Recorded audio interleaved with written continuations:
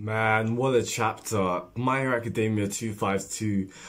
First things first, the Todoroki family, they just don't know how to do family dramas in private. Like, these guys, I feel so awkward for people that are around them because, like, imagine you get invited to your friend's house, you're having dinner, you know, you're just relaxing, you're chilling, the food's good, and then all of a sudden, like, the brother or, like, when your friend is arguing with his dad, and I'm like, wait, like, you're just trying to sit and mind your own business. This is what's been happening these past couple of chapters, and even now, like, Bakugo's caught in the middle of a hug, and Endeavour and Natsuo's like, they're just going back at it as well. It's just like, these guys, you're making it so awkward for everyone else.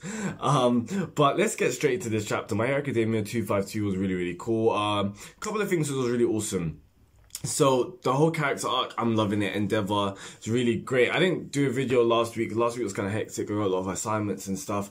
But it's crazy to see the growth with Todoroki, Deku, and Bakugo. Deku being able to use Black Whip to such a standard where he can actually lift up cards. The last time it was like a little thing. It's really cool because the way that he used Black Whip last chapter is kind of similar to how it was first used when it just came out randomly. Not to that extent, not to that kind of degree of power, but he's getting there. So, bear in mind, whilst all of this is going on, we're getting into an arc where the the Paranormal Liberation Front, they're coming out. Pardon me. So, you know, like, this next arc with the villains and Hawks and all that kind of stuff is going to be crazy. So, you know, that's why these guys are training like crazy. That's why you're seeing Bakugo and Todoroki. That's why Todoroki is trying to get Flash Fire. I feel like he used it last chapter. I don't know if that's actually Flash Fire, though, where he concentrated it all into one point and it's like a little nasal kind of thing. So that's why Bakugo's trying to get faster and being able to, even in these conditions where it's winter, because obviously it works like it's his sweat glands. But yeah, let's actually talk about what happened this chapter. That was pretty last week. Last week was really cool. We find out in this chapter that ending used Trigger. Now, if you guys can't remember what Trigger is, Trigger, well, it's actually with the current anime as well. Season 4, My Hero, obviously, you guys probably know it's out. The drug Trigger, where if you use it, it amplifies your quirk. If you're wondering where you saw that in this chapter, it wasn't this chapter, it's 2 weeks ago, chapter 250. It's like the 3rd page. You see him inject himself like to his neck or somewhere around here, so he can control the paint lines, or he can control paint. Interesting, you know, Horikoshi, he always makes these quirks pretty interesting. And this chapter, we find out why Endeavour was frozen. You know, this was a discussion with a lot of people. Everyone was wondering, Endeavour's the #1. He moves without thinking. Why? Was it because his son was there? Yes and no. It wasn't because his son was in jeopardy, because surely that would make you want to act faster. It was actually the repercussions of what would happen if he moved. And we find it in this chapter. Endeavour says he froze because he didn't know if what did he say? He said he feared that if he was to save you, well, yeah, that if he was to save Natsuo, that Natsuo never talked to him again. Which is kind of, you know, it's got some merit to it. I feel like Natsuo just judges everything that Endeavour does. So, like, Endeavour couldn't have won, in my opinion. Like, if Endeavour done nothing, I felt like Natsuo was going to badger him anyway. If he'd done something, he was going to badger him either way. But it seems like he didn't really do anything much. Like, he went really like, oh, some hero you are, not even being able to save me. Like, he didn't do that kind of thing. But I think Natsuo's in denial, to an extent. We know that he kind of hates Endeavour, but I feel like Natsuo's going to forgive him. I think this was lip service. When he said that he'll never forgive him, no, Natsuo's going to forgive Endeavour. Maybe not as quickly as Todoroki, but he definitely is. And this chapter just made me laugh. How are you bringing up Toya again? It's just like, I just think it would be funny if Toya and Dabi's not the same one. What if Dabi just killed Toya? It's kind of funny. I'm bringing up other theories because I'm just like, it's like, I'm like 20% sure in my opinion that Dabi is not Toya. It makes sense that he is, so like it's basically even fact. Everyone thinks like it's like gospel, so people think Dabi and Toya are one and the same because it's just been hinted so heavily at. But just on the off chance, what if it's just a gigantic red herring? What if it isn't? Then who else? Like, how crazy would it be if Dabi killed Toya? Which would be really, really intriguing. Either way, from the end of this chapter, we see Endeavour, and this is his solution. So Endeavour's been dreaming, and he's been like, he sees his family, but he's not in the picture. And I asked this like a couple of weeks ago as well. I said, what's going to happen when Ray comes back? Are they all gonna live in the same house? Like, obviously Ray, she hasn't really forgiven Endeavour, but remember Endeavour brought flowers to her hospital, to her room, and it was the same flower that they had on like the first date, and it just showed you that it's not that Endeavour hasn't forgotten everything, but he's facing it head on. So it's more so like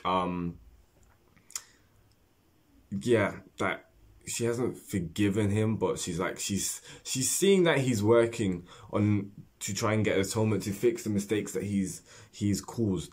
So yeah, when Ray comes home, what's gonna happen? Are they gonna move into the same house? Like, or are they gonna be one happy family? Like, logistically, it wasn't making sense. So we find out that Endeavour, his solution is that I said this even in the video. It seemed as if that dream was, to interpret that dream was either that he's gonna die, or that his happiness, that for his family to be happy, it's with him outside, him not in the picture. And I think that's what Endeavour thinks. I think that is gonna happen, but I think maybe like the end of the series, I think Endeavour is gonna move in.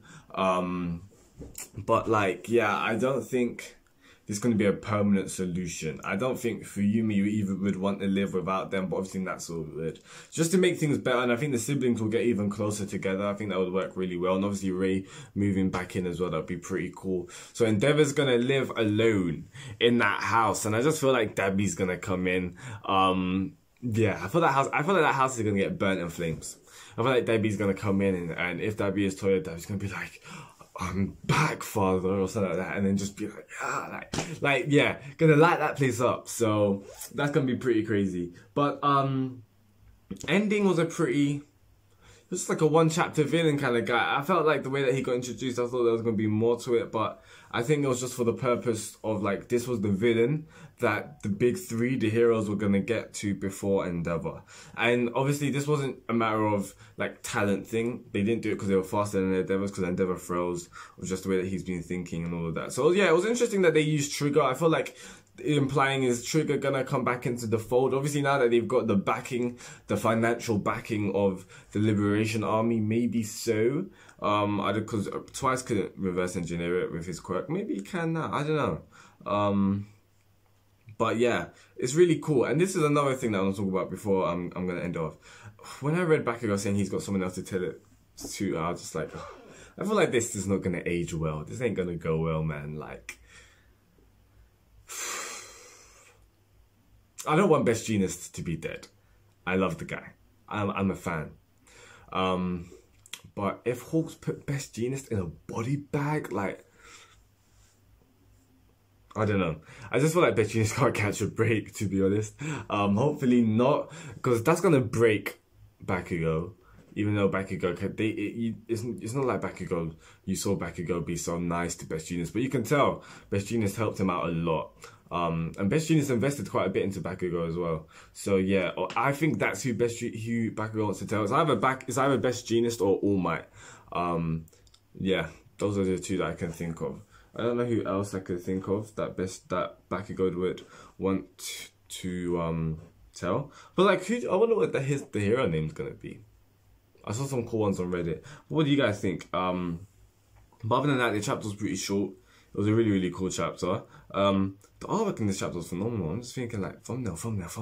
Like, all of them, it just looked pretty sick. It was really, really cool. And just like, there were so many panels where you're seeing like Endeavour on this side, Natsu on this side. And it's just so, like, a lot of panels where Todoroki is like, expressionless.